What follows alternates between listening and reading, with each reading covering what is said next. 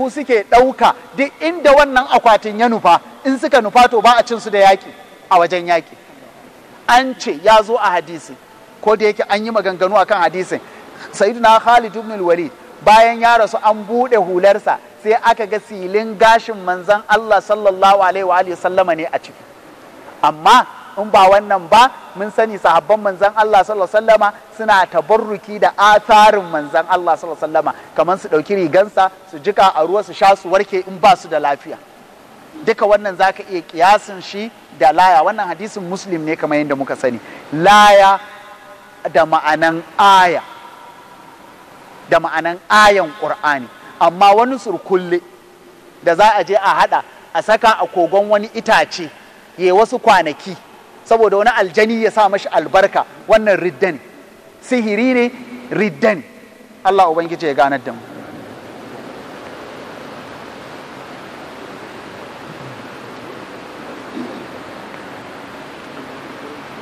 to lokaci ya tafi. A wannan tambaya yana cewa za a iya tawassuli da aiki ko da mutum. Da aiki babu saɓani, da aiki babu saɓani cewa za a iya tawassuli da aiki, mutum ya tawassuli da aikinsa na gari saboda waɗannan mutanen guda uku da gar kogon dutse ya rufe su da su ko.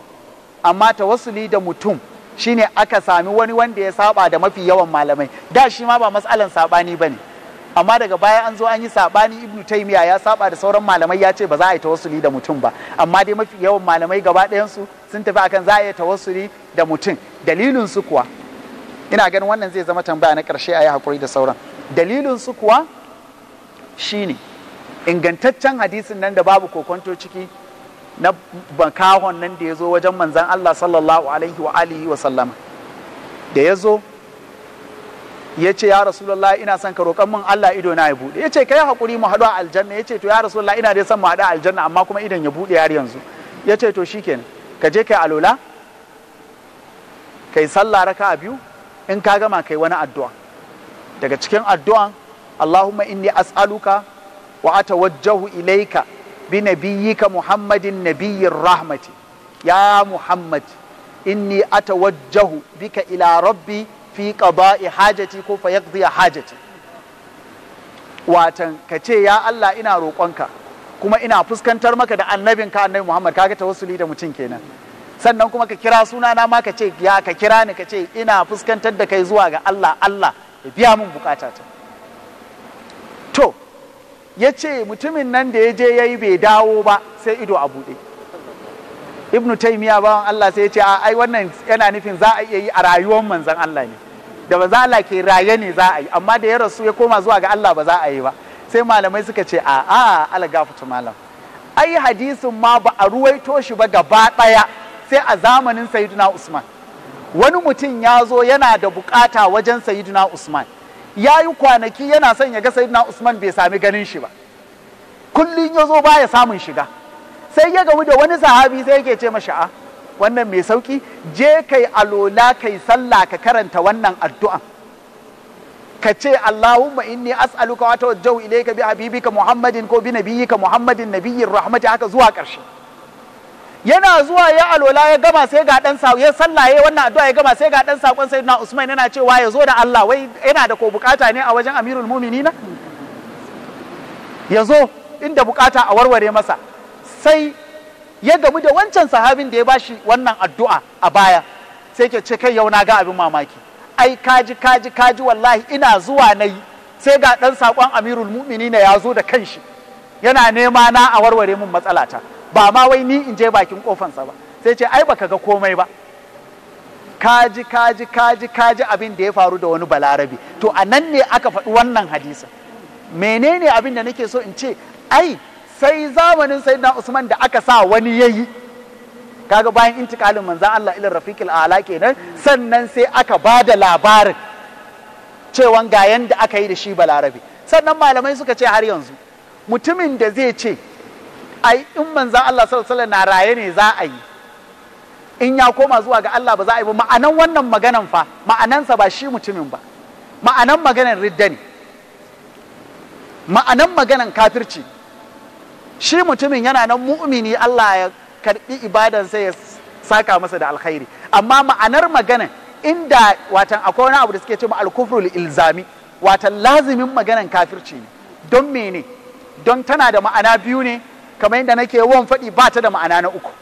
Ma'ananta na farko, ko dai wal iyazu billah Allah yake amsa addu'a amma ganin ido yake ma manzan Allah sallallahu alaihi wasallama.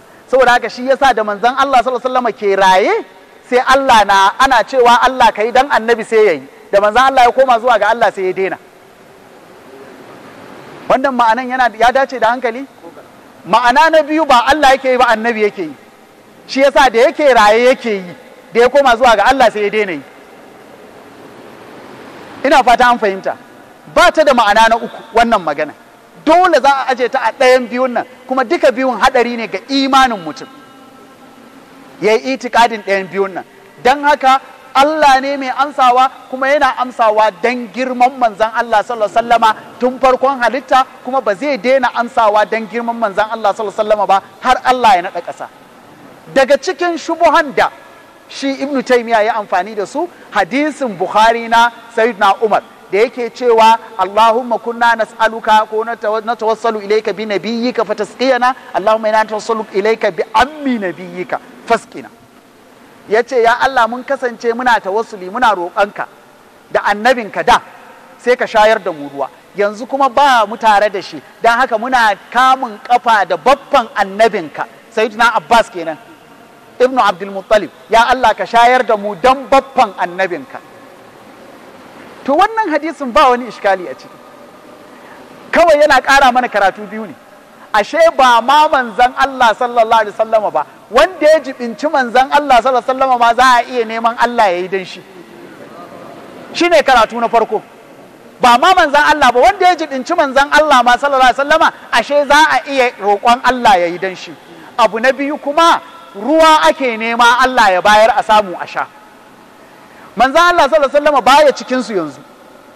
Da in aka rasa ruwa sai ya ce to ya Allah, mu dai in ka hana mu ai ba ka hana manzan ka ba, ko ga yanan cikin mu Allah ka bashi mu ma mu sami albarkansa, ko tunda yana cikin mu ya Allah ka bamu albarkansa, irin wancan na hadisan hal turzaquna illa bi du'afa tunsaruna illa bi du'afaikum, ko albarkacin raunanan ku sai Allah ya baku arziki sai kowa ya samu. To haka ya Allah, albarkacin manzan Allah sallallahu alaihi wasallam da yake cikin mu Allah ba mu, sai Allah ya bayar. To yanzu ba shi balle ce ya Allah ga annabinka nan, in mu za mu mutu da kishi ba komai, shi kar haka ya faru da shi, ko